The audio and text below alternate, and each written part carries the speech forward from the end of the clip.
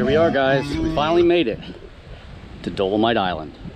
So it's getting kind of swampy today, but that's okay. It's not too bad. It's going to be about 85 degrees. Air temperature, probably 75%, maybe 80% humidity. So it's swampy, it's hot, but it's not too hot and it's not too swampy, and then nothing's going to keep us from getting to this island today. I'm just a little bit off the river trail right there. And I think what we're going to do today, I've been thinking about this on the trip up. I stopped Shocks Mill Bridge to kind of check out the water. The island itself, from the tip to the tip, from the top to the bottom, upriver, downriver, it's about a half a mile. Now, about half of that is one main chunk. That's the big chunk that has the most acreage, that's high above the river, as high as you can get. That chunk's about a quarter mile long, anywhere from 200 to 400, maybe 500 feet in width. That's down that way. This is the tippy top. The top half of the island is cut up into like 2 or 3 different chunks. I think of it as one main island because the shape of it. The top chunks are all dolomite. Again, the whole thing is dolomite. What we're going to do is we're going to cross right here to the very tip, and we're going to head over to the river side. That is the side that looks on the main channel of the river. Although this channel here is carrying a lot more water than I thought it would. I checked the river gauge at Harrisburg yesterday, and it was at 3.2. So that's nice and low. That's good. I know that, you know, that's good for the Conewaga Falls. I'm thinking it's pretty good for here. Honestly, I thought there would be less water here. This channel here that runs in between Lancaster County and the island is it carries a lot more water than I seem to have remembered it carrying. So I'm hoping it doesn't get too deep here. I don't think it does. I'm probably about less than 100 feet from the rocks right there. But there is a nice chunk of the river comes right down here through here. So I'm not going to underestimate how deep or how swift. I don't think depth is going to be a problem. I think it might be, the current might be pretty strong. So once we get to the top of the island right there, we can head over that side, and we're going to head the whole way down. We're going to try to make it the whole way, a half mile to the bottom of the river, to the bottom of the island, which is right there where the river trail goes underneath Shocks Mill Bridge. And I'm going to say we're going to go at the bottom, and we're going to go from there. We're going to swim right across to the river trail. Hopefully not swim, hopefully we just wade right across, because I don't want to have to come the whole way back up here to go across, because I think by then I'll probably be tired.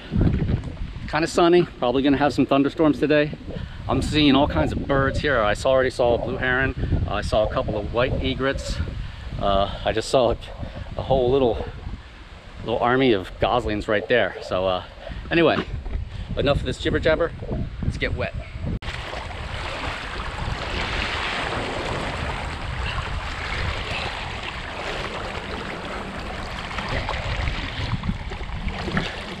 I think that's it. I think we made it. Woohoo! Ah! Oh, I got my boots wet. Oh! It's slippery. We're at the tip of the island, right here. Just came across that channel right there, and actually we came across right there, and the current's strong. Right at the edge, just pushing me off, sending me down. And you might be looking at this rock and being like, wait a second, this is not dolomite. You know, this is Dolomite Island. This is not dolomite. You would be right, because right here is a dike. An intrusive dike of our old friend the diabase. And you can tell just by looking at it. And it comes from Lancaster County. It's probably about that wide. And it goes right here, goes the whole way across the river. Gut Road Archipelago is right here. White Cliffs of Conoy are right around the corner there. And this dike, exposed at the surface, forms what's known as the Haldeman Riffles. And that's it right there. Those are the riffers, the Haldeman Riffles. They've been on, you know, maps for a long time. Let's make our way along the diabase, everything from here on out, it's all dolomite. I'm not lying to you. We're gonna go up here and we're gonna go down there. And we're gonna see if we can find a place to take a water break right there, because it's hot, hot, hot. I've already taken a couple nice falls on here.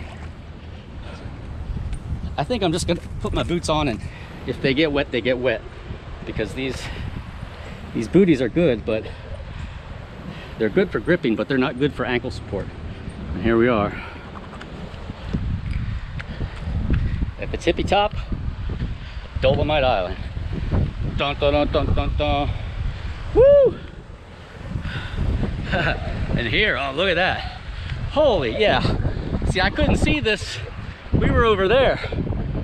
Look at those. Looks like two bald eagles soaring in the sky.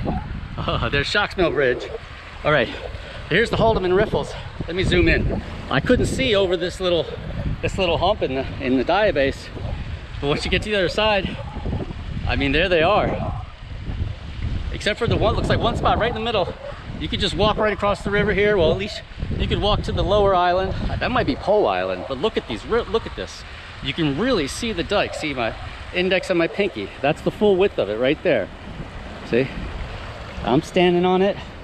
Right across. And when the river is, you know, higher, like it is a lot part of the year, it forms the riffles, but now it's all exposed. Look at this, man. This is cool. Lots of dragonflies.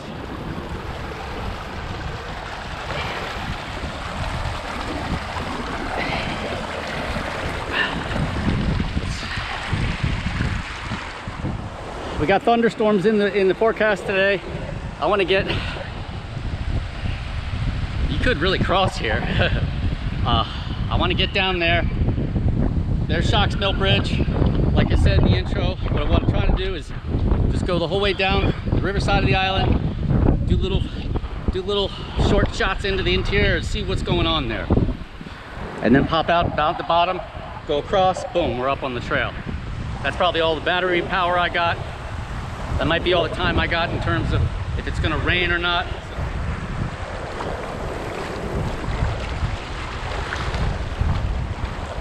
Look how black the diabase gets.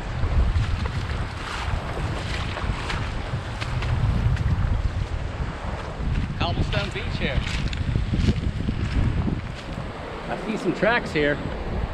See this right here? It could be a deer track. Or perhaps a auxilla. There we go. All right, now we're actually on the top chunk of the island right now. What's that? That looks like one of those water-filled Jersey barriers.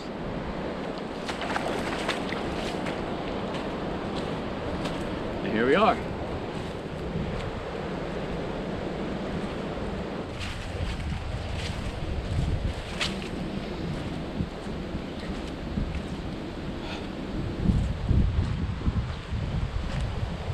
Mud fences.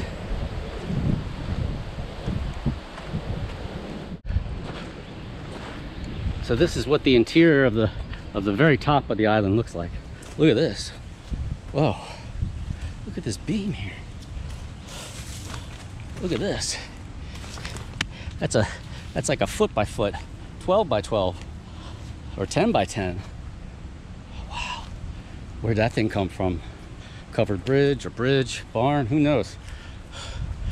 Like I said before, it's the bottom chunk of the island, the bottom half of the island, which is really where you're gonna get the more elevation, hopefully get some nice outcrops. The top of the island never gets above, you know, probably above 5 feet above the river level, if that, kind of like the Gut Road Archipelago Islands. All right, so there's the Lancaster County side. And this is the main the channel that runs in between the Lancaster side and the top of the island. All right, let's head back over to the riverside.